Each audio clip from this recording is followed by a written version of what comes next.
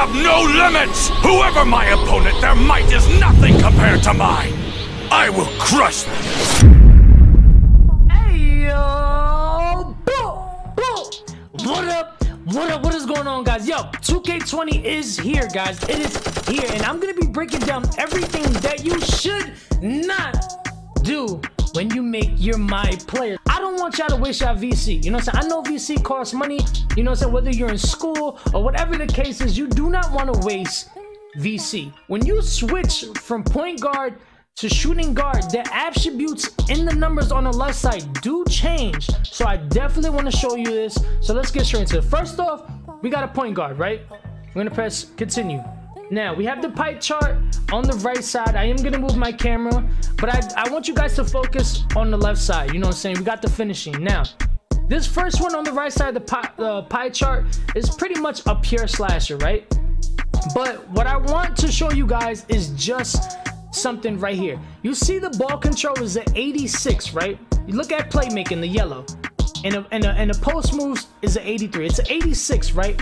Now if I go back and I switch it to a shooting guard, I didn't touch height, I didn't touch weight, I didn't do none of that. If I go there, I go back, look at my ball handling now. Now my ball handling is at 83 when it was just at 86, and now my post moves is higher. So it tells you what is the highest thing that you have in every category, which is why post moves is now highlighted. Then if you look to shooting, it's at 85, which is post fade. Now if I go back and let's say now I make him a small forward and I press continue, now you know what I'm saying, look at the post was a 90. Now the ball handling is a 73. Now you need to have an 86 ball control in order to speed boost. And somebody was asking me like, wait, is this speed with the ball? It's all combined into ball handling. So ball handling has to be an 86 or above to get those elite speed boost dribble moves. Now we all know they broke it up into 4 categories. Blue is going to be for finishing, green is going to be for shooting, playmaker is going to be yellow, and defensive and rebound is going to be red. So depending on, you got to decide what you want. What do I want to do in 2K20? I want to be an elite dunker. So you know you're going to go a lot of blue, maybe a little bit of blue. But if you come all the way down here, you see there's different pie charts that have only a little bit of blue. So I suggest picking your position, point guard, shooting guard. Then after that, ask yourself, what do you want to do out of these 4 categories? You know, you say to yourself, you know what, I want to be good at finishing, and I also want to be good at shooting. So pretty much you want to be a shot curated slasher. So you'll come down to the pie chart and look at exactly where it's at. And me, honestly, I feel like it's the second one, which you see a lot of blue and you see green, a little bit of playmaking and a little bit of defensive. So that right there will be a shot curating slasher. So I just want you guys to look at these little stuff. I know it's common sense, but we might have new casual players that are new to 2K, so I'm just trying to help you guys as much as I can. Definitely gonna be for play sharp. So you got to ask yourself what you want to do. So we're gonna use this as an example, right? Then we have a new pie chart. Then, you know what I'm saying, the blue is strength. If you are not making a slasher or a defensive build, you really do not need blue. If you're going to be a play sharp, your player does not have to be strong, because one, you're not going to be driving, you're not going to be getting rebound, you are an offensive build. Your team needs you to shoot that ball, so you really don't need strength. So it all depends on your build. Now this build right here is more of a pure, you know, shot curator, sharpshooter. So I know that I don't need strength, so I'm gonna look for the one that has the purple the most and the least blue. You know, I think it's this one right here, which is a 77. Nope, I'm wrong. This right, the first one has a lot of purple and less blue. Actually, this one looks 77, 80, 52, 75, vertical. Okay, so this one's a little bit of vertical right here. I kind of see it. The purple is a little mixed. There's 2 different shades of purple. But, you know what I'm saying? This build is going to be a shooter, so I want him to be fast. I don't care about vertical because he's not going to be getting rebounds or dunking the ball. So you want to go with the first one, which is the most speed. Now we all know speed kills in this game. But if you look at my shooting badge, I have 17 shooting badges, right? And let's say you don't really necessarily want to touch post fade, but look what happens when you do. It goes from 17 badges to 27 badges. That is insane. It's more shooting badges, and trust me, they're beneficial to shooting. They're not just like postman or big man moves. They're actually shooting badges, so you kind of gotta put post fade up if you're going to be a shooter. You know what I'm saying? What's next? Like I said, this isn't a slasher, isn't a defensive build. This is an offensive, you know, grab the ball, shoot that ball. So I gotta bring up pass accuracy, ball handling. We want to bring ball handling. Now it's a 75. Speed boosting takes an 86. So keep that in mind. But like I said, this is more of a pure shooter. If you wanted a play sharp, you choose the pie that was underneath the one I chose. You know what I'm saying?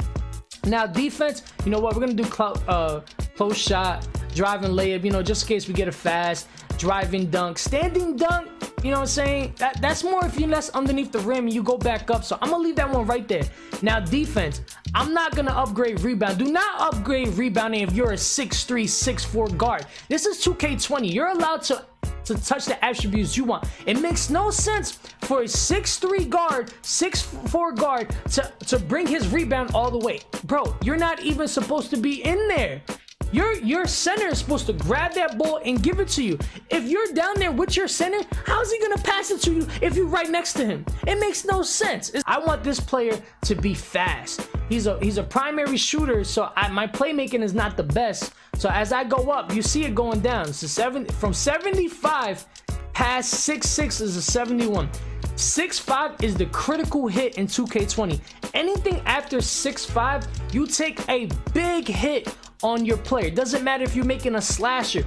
I've seen slashers go from 6'3", right, and everything looks good. You want to go up past that, you want to make a 6'6", bro, you take the biggest hit ever. Like 6'5" is the cutting point in 2K20.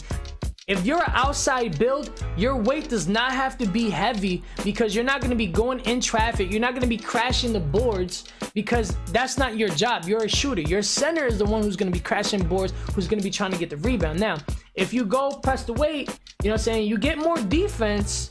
But then if we look at it, the strength goes up to a 55. What is a 55? Like, that's really nothing. You know what I'm saying? Then we go back down to the lowest weight.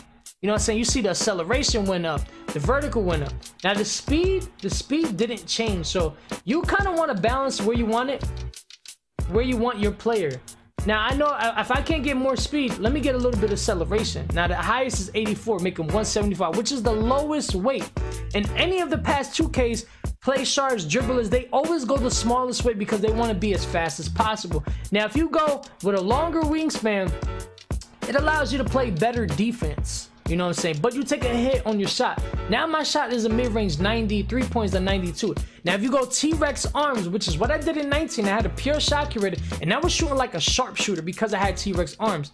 Now everything stays 95, 95. But and my ball handling is also a 79. But if I go up one, I don't really lose nothing. Nothing really changes. So why go to smallest? The only thing that changes was the steal. Me, you know what I'm saying, this is a shooter, so they give me the option become a spot up shooter, which is basically a sharp or shot curator. So when you're choosing your takeover,